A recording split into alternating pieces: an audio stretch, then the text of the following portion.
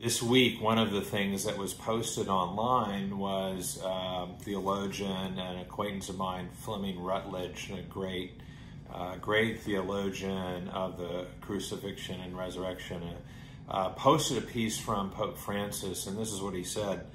The storm exposes our vulnerability and uncovers those false and superfluous certainties around which we have constructed our daily schedules, our projects, our habits, and priorities. It shows us how we have allowed to become dull and feeble, the very things that nourish and sustain and strengthen our lives and our communities. The tempest lays bare all our prepackaged ideas and forgetfulness of what nourishes our people's souls.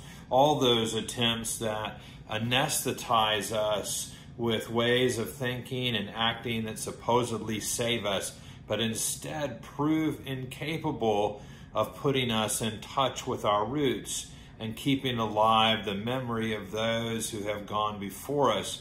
We deprive ourselves of the antibodies, he says, we need to confront this adversity. This time in which we are living over the last now some 7 weeks for many of us, a shorter time for some, longer for others, is a time in which we have begun to reach that moment, a time when we've reached that moment of asking about the faith that is in us. So over the last couple of weeks, we've talked about hope. Today, I want to invite you to consider the faith that is in us and to be able not simply to bear witness to that faith, but be able to articulate it well, for the loss of so much of our normal lives and what we thought would be in this moment has brought us to a place where we need a deep and abiding faith, something much greater than what perhaps we have had that has brought us to this point thus far.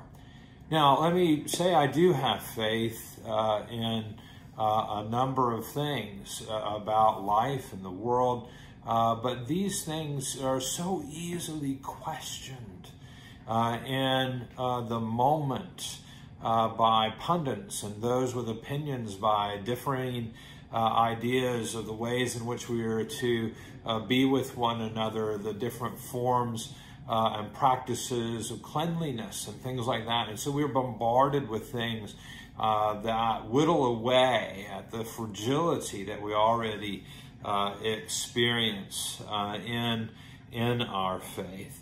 The theologian and Episcopal priest Marilyn McCord Adams has a wonderful piece on YouTube where she talks about how we enter this moment. We begin to ask ourselves this question about how can God allow this to happen? How can this global pandemic be occurring? And certainly there are many opinions about that. I find them all lacking, in fact, that I don't think that's the right way. I agree with Adams on this. I don't actually think there's a right question to ask. Instead, the question to ask is, in the midst of our pain and our suffering, in the midst of this virus, how will God, who is great and good, bring light and life and goodness out of it?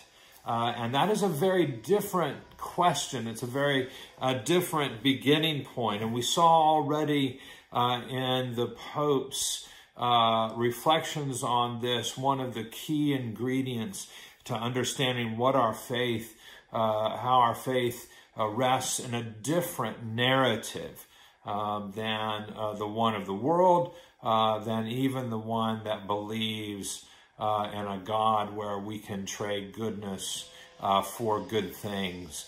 This is a different kind of faith. This is a faith that begins with understanding that God created the world, that God is present in the world, that God has always been present in the world, that it is God's narrative that we live in, God's story that we are living in. It is a faith that understands that God walks with us, using that image from the Old Testament in the book of Genesis, but God who is present in the lives of God's people, and generations of faith ancestors who've come before us and who have told us that this God that we believe in is a God who does great work, who heals the sick, who gives sight to the blind, who frees the slave and those who are bound, and who does mighty works. The God in the midst of great tragedy, in the great darkness of life, that God brings light and deliverance. This is the God that is testified to in God's narrative. This is the great God of the creation who is present with us at all times.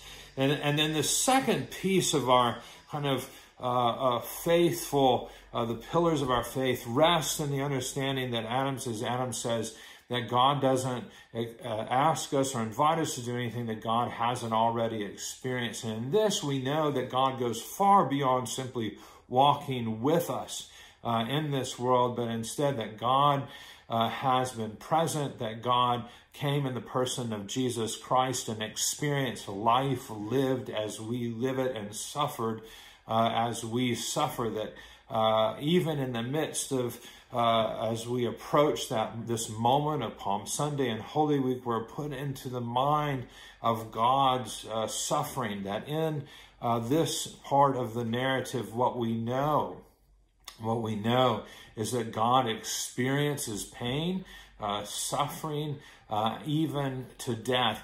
And in that moment, one of Jesus' last words on the cross, in that moment, even he asks the question that we ask, where is God in this? This is how deep and powerful Jesus' suffering goes. That even he feels that darkness is all around him. And he wishes that it wasn't this way and that the cup would pass, that prayer from the garden, and then the moment on the cross where literally asking for God to be present. And this tells us then that God not only is present with us, but God actually experiences our cross and suffering in a very real and powerful way.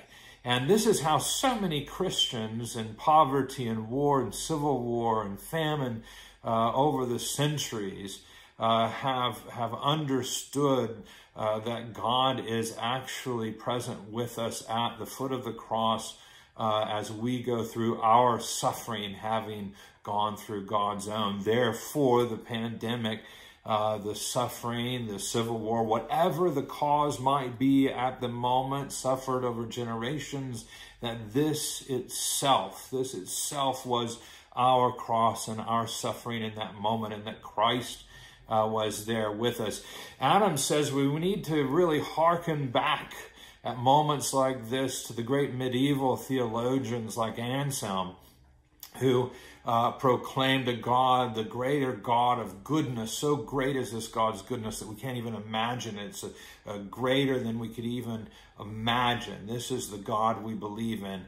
And so it is this God that not only is present with us and experiences life and suffering and death with us, but it is this God that intends goodness to come out of it. And as that great medieval saint, St. Julian said, all will be well and in the end, and if it is not well now, then it's not the end. That God will have the last word, and God is not only deeply present with us and experienced this, so God knows our suffering and is at our cross, where God will bring good out of it.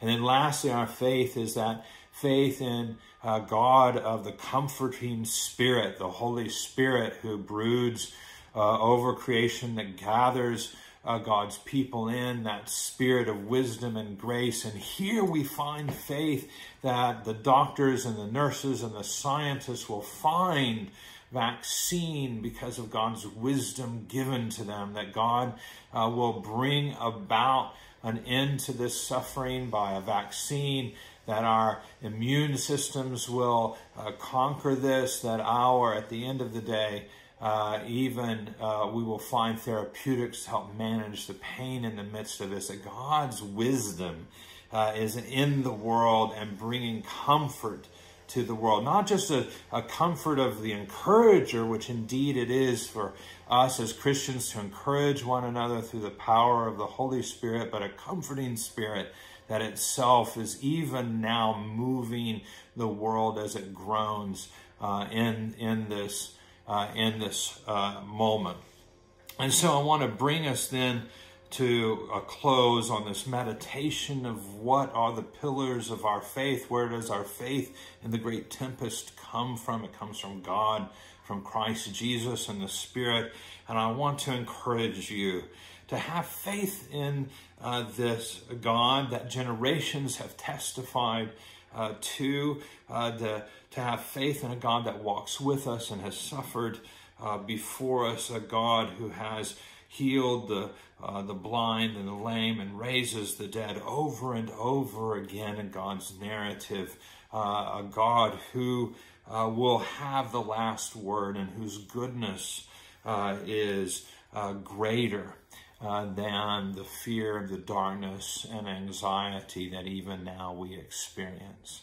And so an opportunity for us to take the faith in those things that too easily fail us, a faith in this world, a faith in the things of this world, in the routine of this world, and the structures of this world, and set those aside and deepen our faith in a living God who has been present since the very beginning of the cosmos and is present with us even to the end of ages.